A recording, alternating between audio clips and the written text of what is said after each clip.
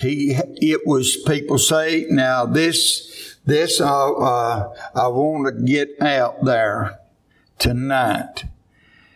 People say, well, the Holy Spirit was not here till Christ went back. When God was here, when Christ walked this land, the Holy Spirit was here. Amen. Because the Trinity is God. Amen. God the Father, God the Son, and God the Holy Spirit of God.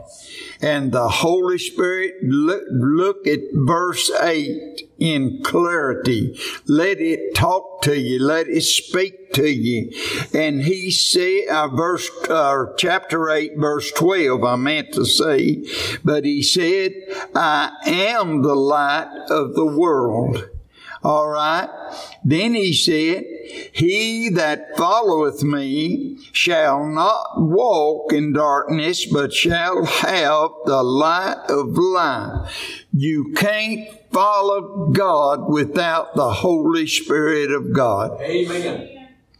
Now, people can say, well, and they might be different, and I'm sure they are, but you can believe anything you want to believe, but believe this book if you want to go to heaven. Amen.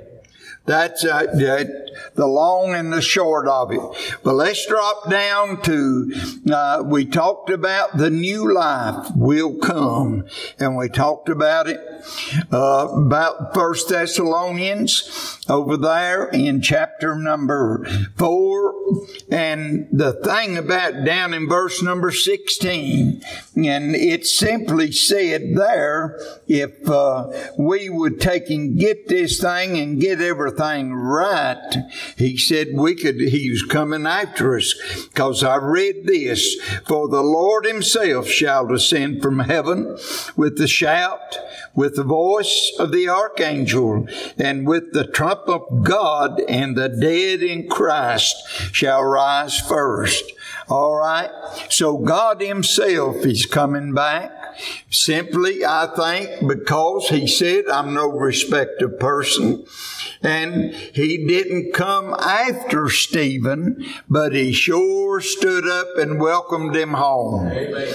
And that's exactly what was happening there. The Holy Spirit of God had come at that time. And God himself had filled Stephen, and the book of God says so. You don't have to take my word for it. Just read your book. And it said he was filled. He was full of the Holy Spirit of God. He was God's deacon. Amen. That's all you can say about him. And brother, there's no way around it, because before he even died, he looked up and he said, don't even lay this charge to these people. Don't do a thing to them, Lord. Just save them. I believe what was on his heart. He wanted them to go to heaven, but he didn't enjoy being stoned. And what did Christ say? Christ said he endured the cross. Amen. He endured it. He endured it, but he said despising the shame.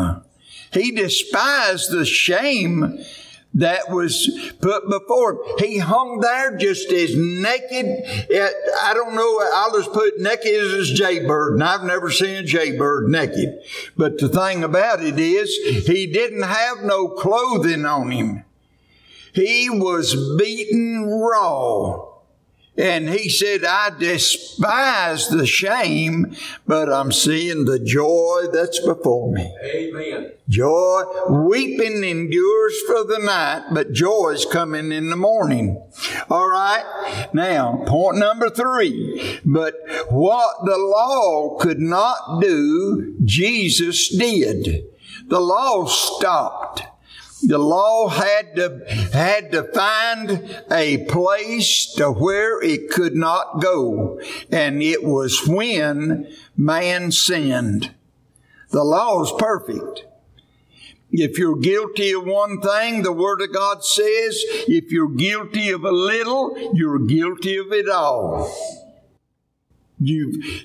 God's law He never once said in this book that we had to keep all of the law. But He told them before us that He put the law out there. The law didn't come right at the first.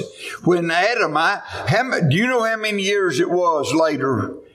I don't know right offhand, but I've got it down somewhere. But the thing about it is, they were a lot of years come before the law ever came. And when the law came, we found out that, boy, we were sinners. Amen. We could not keep the law. But just the 10 Commandments, we broke them. I'm guilty. But how can you not look at that and just say, I've done every one of those exactly like God wrote them? Then you broke the first and you've lied. But, brother, the thing about it, and I don't believe they're a liar up there, but the thing, bear false witness. Said, don't covet. Brother, I'll tell you how to not covet. When you go out there and you look at Brother Jake's Jeep, say, I would love to have one like that, and I wish he had a better one. Amen. Now, that's not coveting. But I go out there and I say, I want one. Boy, I'd love to have his Jeep. You've coveted and you broke the commandment of God. Right then. All right. But number 3, then 1 Corinthians chapter 3. If you find your place there, just let me read just a verse or two to you. In verse 11 down through verse number 17. But he said here, for other foundation can no man lay than is laid, which is in Jesus Christ. For if any man build upon this foundation gold, silver, precious stones, wood, hay, stubble, every man's work shall be made manifest, for the day shall declare it, because it shall be revealed by fire, and the fire he shall try every man's work of what sort it is. If any man's work abideth which he hath built thereupon, he shall receive a reward. If any man's work shall be burned, he shall suffer loss, but he himself shall be saved, yet as by fire.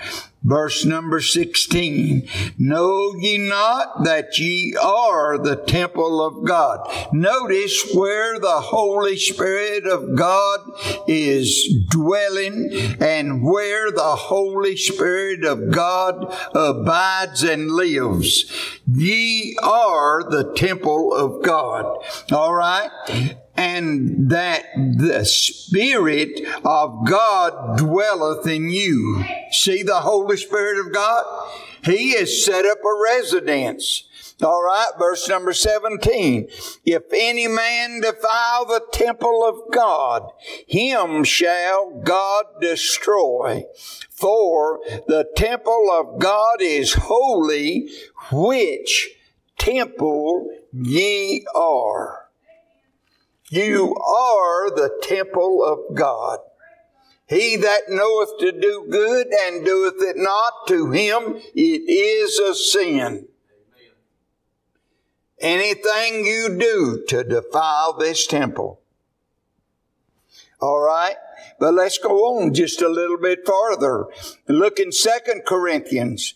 Turn over there in 2 Corinthians 3. And look what the Word of God is telling us. He said here that He is real. He is forever real. The law could not do what Jesus did. In 2 Corinthians 3, look in verse number 3. He said, "For as much as ye are manifestly declared to be the epistle of Christ, ministered by us, written not with ink." Boy, let this settle in. "But with the Spirit of the living God." Now, He's a living God. It is alive. He said, "Not in tables of stone, but in fleshly tables, now of the heart." This is where God is dwelling in you. All right, verse 4. "And such trust have we through Christ to Godward." Now, look at the next one.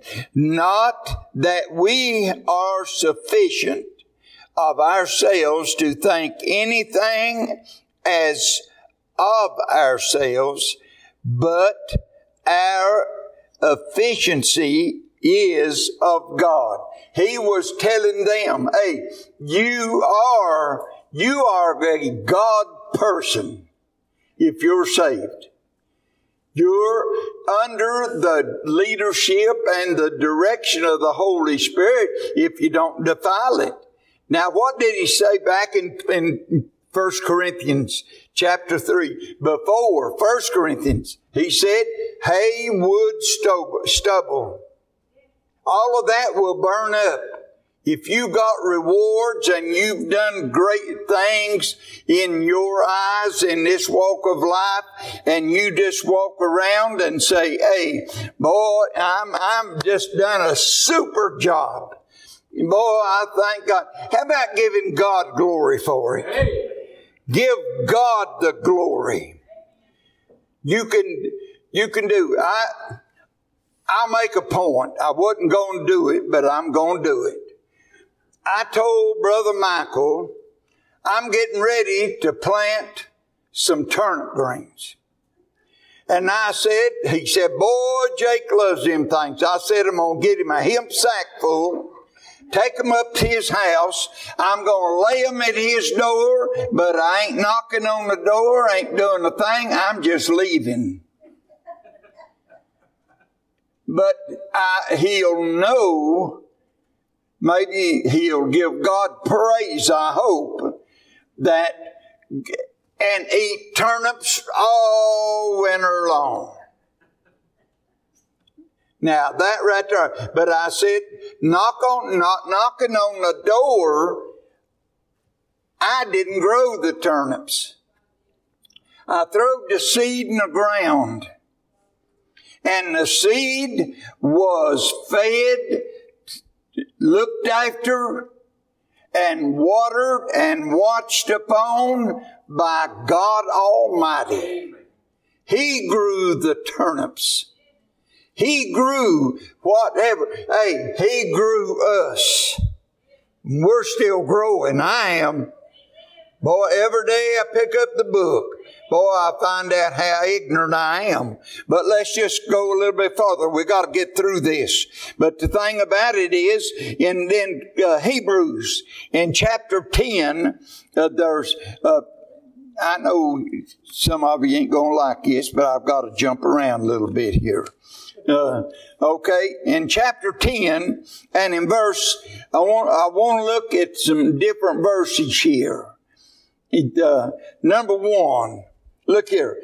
For the law, now this is what we're talking about. We're talking about that the law could not do what Jesus did. The Holy Spirit has to do this. But he said, for the law having a shadow of good things to come, and not the very image of the things, can never with those sacrifices which they offered year by year continually make the comers thereunto perfect. Does that make sense? It does to me. For the simple reason is the law couldn't save me. But when I come to God, He got the job done. All right. For then, verse number 2, for then would they not have ceased to be offered, because that the worshippers, once purged, should have had no more conscience of sins. You get that? But the law couldn't show me all my sin, but the Holy Spirit of God can. Boy, I'll tell you, it showed it up. Now, look in verse number 10 of chapter 10 of Hebrews.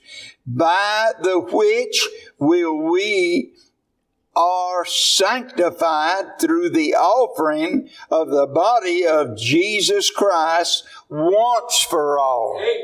Now, boy, you can't be saved but one time.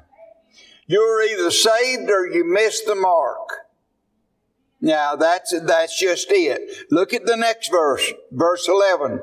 And every priest standeth daily ministering and offering oftentimes the same sacrifices, which can never. Now, look what it says. It could never, ever take sin out of your life. It couldn't do it. It couldn't do it. It said, which can never take away. And look, its sins is plural. That's more than one. Hey, you're not just going to sin one time. Paul said, I sin daily. We sin and come short of the glory of God every day of our life. Not meaning to. There's a sin of commission and there's a sin of omission. We let a lot of things fall that we could do that should never have failed. How many people walk by you today, or you talked to or talked about? You either done one of the two.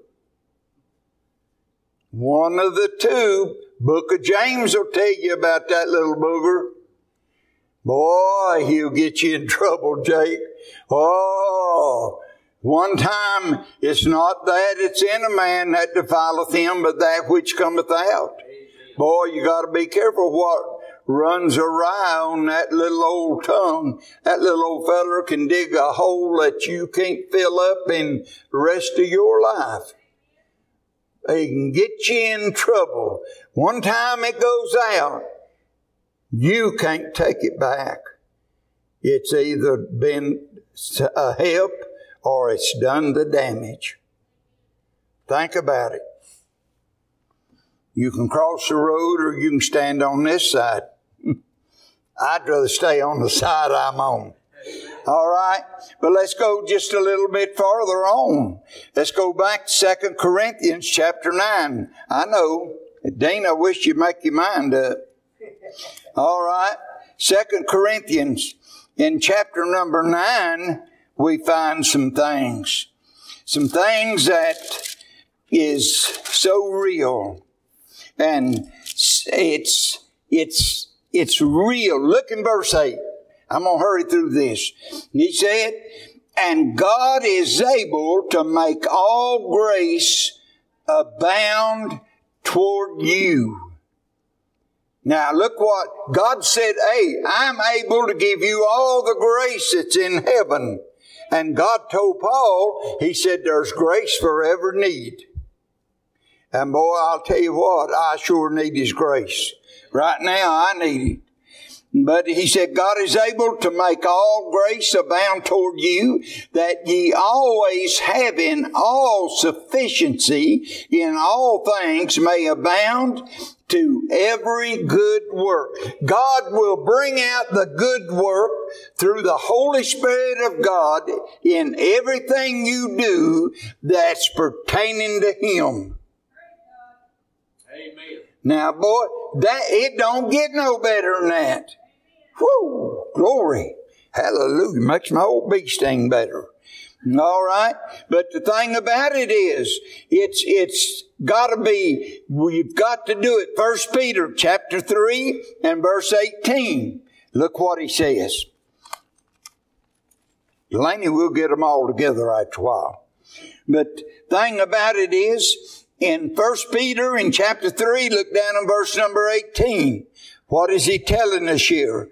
He said, now, for Christ also hath once suffered for sins. Once. That's Christ now. Christ. Now, all right. Now, look what he's saying. He said, the just for the unjust, that he might bring us to God, being put to death in the flesh. But now listen to what it says. But quickened by the Spirit. The Spirit of God is what brings you to God through the death of the Lord Jesus Christ. Amen. Christ had to die in order for Him to send the Holy Spirit of God here to live and to do the work that He did His work. People down here, they call it retiring. I find out that I know so little about this book. So little. And God is so awesome. Amen. I read a paper today. I found it. Been there since 1988. And it's a part of the sword of the Lord, but it's a tribute to the Jews. And I was looking at that and looking at the fellow, and Dr. Tim Lee. I don't know if any of you know him or not, ever heard of him. I'll bring a picture of him, show it to you. He's had, both legs are gone. They were gone. He said, Dean, he said, I want to tell you something. Well, wait a minute, he didn't call me Dean. He said, Pastor Adams. That's what he wrote on the back of the picture. But anyway, that's not important. But the thing about it is, he said, it took God to take my legs to get to my heart. And boy, could that man preach in a wheelchair. I've heard him different times. He lives in Garland, Texas. But the thing about it is, what does God have to take to get the Holy Spirit really humping in your life? Sometimes God has to look in chapter 3 and verse 12. What does he say in 1 Peter now? He said, for the eyes of the Lord are all over the righteous. Boy, God, you can't go nowhere that God don't see you. And he said, and his ears are open unto their prayers. Thank God for that. But the face of the Lord is against them that do evil. God said, boy, them that do evil, I won't even look at them. You say, wait a minute now. He just said that over here, but He'd give us our grace. But God said in Isaiah 59, verse 1 and verse 2, but your sin and your iniquity have separated you from your God. Now I know it's Old Testament. Folks out there listening tonight, they may say, well, the Old Testament don't apply. Well, the devil has sure shot you a lie. Amen. This book is very much in force, and it's enforced by God Almighty from Genesis to Revelations. Amen. And the cover of it is holy because He is a holy God, and He permitted this book to be written through the Holy Spirit of God. And that's what we're talking about now, because God is powerful. All right. You really want to go back to Hebrews again? Help yourself. All right. We're going to look in Hebrews in chapter number 9 and verse 8. Verse 9, chapter 9 and verse number 8. And look what he said here. The Holy Ghost. Now, he said the Holy Ghost, this signifying that the way into holiness of all was not yet made manifest, while as the first tabernacle was yet standing. So, Christ. Now, I'm not going to dwell on this, for the simple reason is this. What he said here finalizes it. But what I titled this third sequence about was it took the Holy Spirit of God to get you to where you are. You're not going through no other way, and you cannot go through the law. Because the Word of God, and I just read it to you, the law couldn't do what Christ did. Amen. You know what He did? He kept every bit of it. You couldn't keep the law couldn't keep you. Look at it both ways. You can shut a door, you can close a door. You can slam a door, or you can just beat that door off the hand, but it's still a door. The law was the law until it was taken out of the way. And then Christ said, I am the door. And if you'll open it, I'll come in. And me and you'll have supper. All right, but let's go on. Number 5. Number 4. The Spirit will make us to rejoice. And how does He do it? In God's promises. That's how He does it. That does it. And how does He do it? 2 Peter chapter number 1 and verse 4. That is one of my, I love this. I love this. In chapter 1 and verse number 4 of 1 Peter, he said, to an inheritance. Boy, I'll tell you. People, you'll see in-laws and outlaws that you ain't seen in 40 years when so-and-so dies and they're getting ready to read his will. Boy, they'll come out of the woodwork. What did he leave me? I'll tell you what He left me. He left the Holy Spirit. He said here, He said, to an inheritance incorruptible and undefiled, and that fadeth not away, reserved in heaven for you. What is He doing? The Spirit of God will make us to rejoice and have a wonderful time in the Lord if we just turn loose and don't look at everybody around you. Just look to God. That's... What chapter and verse did you say there, Liza? It was 1 Peter chapter 3. Yeah, okay. But I'll tell you right now, it'll make us, I said 2 Peter chapter 1 and verse 4. Yeah, 2 Peter chapter 1 and verse 4 was the last one. But the thing about it is, because He sealed us. Amen. You're sealed. 1 Corinthians. In chapter 1, or 2 Corinthians chapter 1 and verse 22. I'm narrowing this thing down now. Chapter 1. Now look what it says in verse number 22. Oh, hallelujah.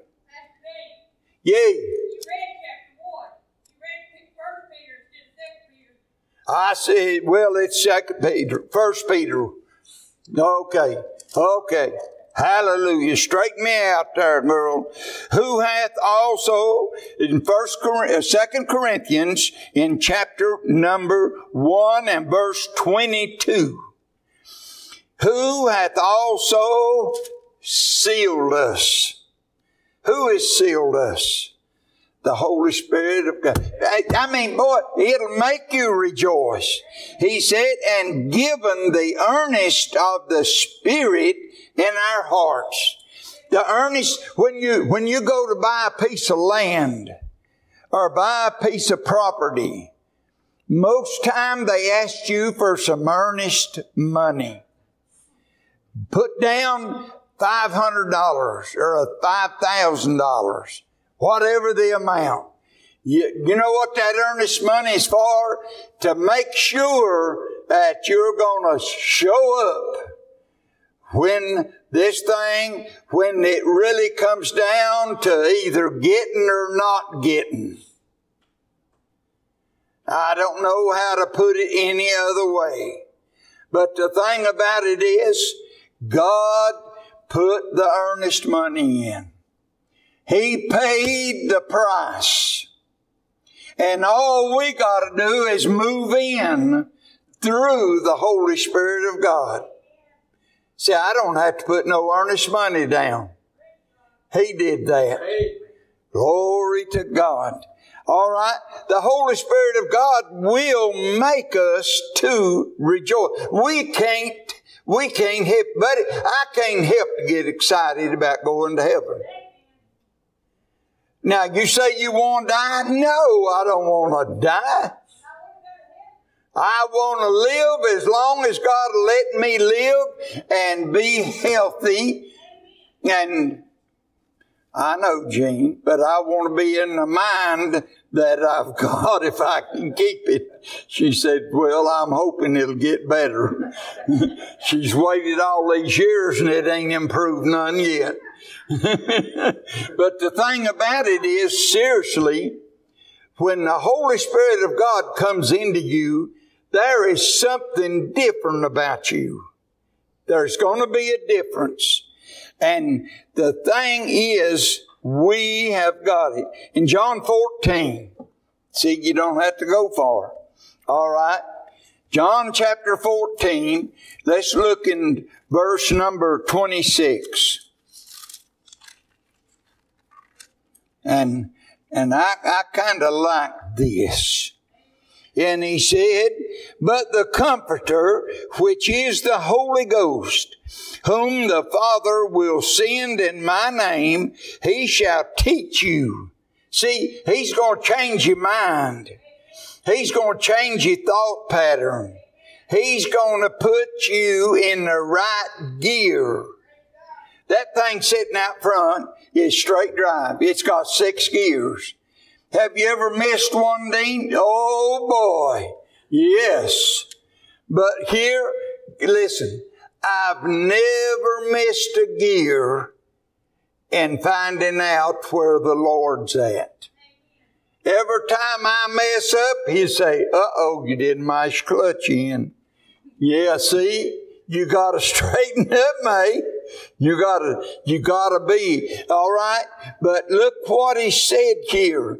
And this thing is so real in verse 26. But the Comforter, which is the Holy Ghost, whom the Father will send in my name, he shall teach you all things and bring all things to remembrance whatsoever I have said unto you. God, this book, he said, is all of this book. God said what I've talked to you about. I'm going to bring it to remembrance. You're going to get it remembered, but you got to get it the first time first. Then you can remember it. I can't remember something that I don't know nothing about. And boy, I'm getting so now my memory went on vacation and forgot to come home. It's gone. I figured she'd say amen.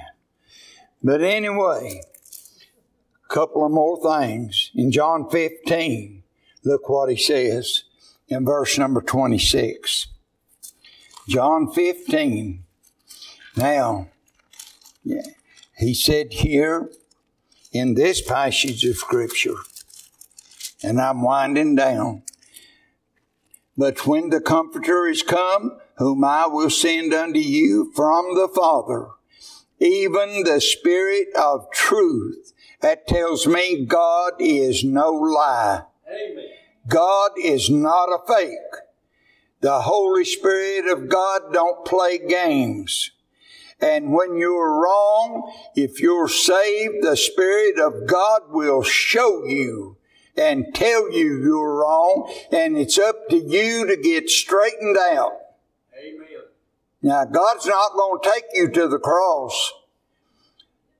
The only one man went to that cross, and he is a God-man. Amen. But he said, but when the Comforter is come, whom I will send unto you from the Father, even the Spirit of truth, which proceeds from the Father, he shall testify of me. And when the Holy Spirit of God tells you you're wrong, or you're making a mistake, or you're doing something, or you're about to get into something, listen to Him. Amen. Listen to Him. And the Holy Spirit of God in John chapter 16, you're right there at the door. And look what He says. And here He is fulfilling His role. But He said in John, in chapter 16, look down in verse number 7 and 8. One more reference and I'm through. But He said, here, if I can find it, and at that day ye shall ask in my name, and I shall say unto you that I will pray the Father for you. Oh, ain't that something? For the Father Himself loveth you.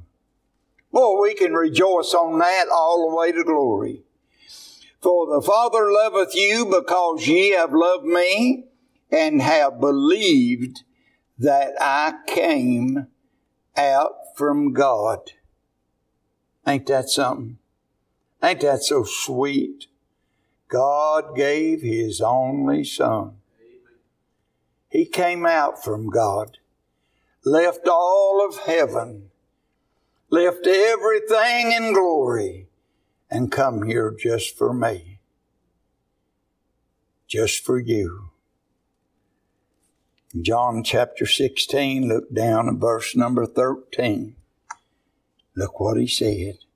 Howbeit, when He, the Spirit of truth, is come, He will guide you into all truth, for He shall not speak of Himself, but whatsoever He shall hear, that shall He speak, and He will show you things to come. Folks, the Holy Spirit of God is real. It is the very reason you're here tonight. It's up to you and up to me if we will just shout it out. Donna, come out of that hole back there and shout it out. But she's the only amen I've got.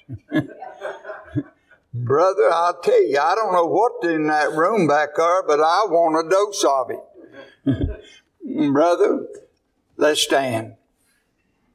Question. Anybody? Comment.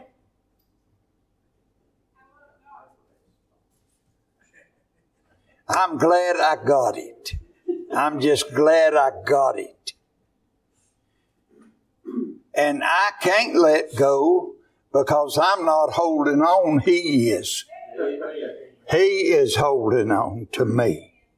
Heavenly Father. And Almighty God, tonight, Lord, as we leave here, we'll leave, Lord, knowing that you love us. Lord, knowing that I'm yours and you're mine, God, go home with me. Keep me. Watch over me, Lord.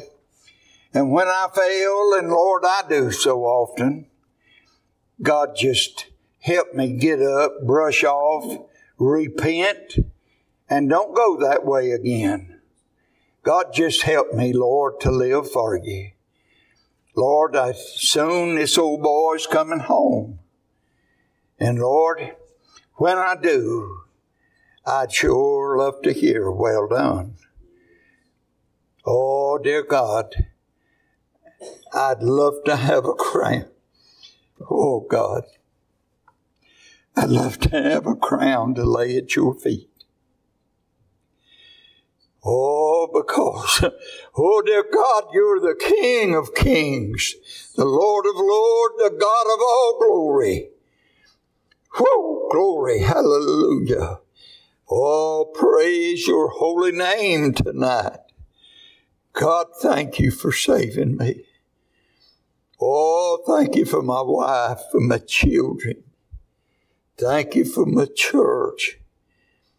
But Lord, it's not really mine. But God, you're letting me enjoy it. Lord, it's your church. But Lord, I'm glad I'm part of it. In Jesus' name, amen.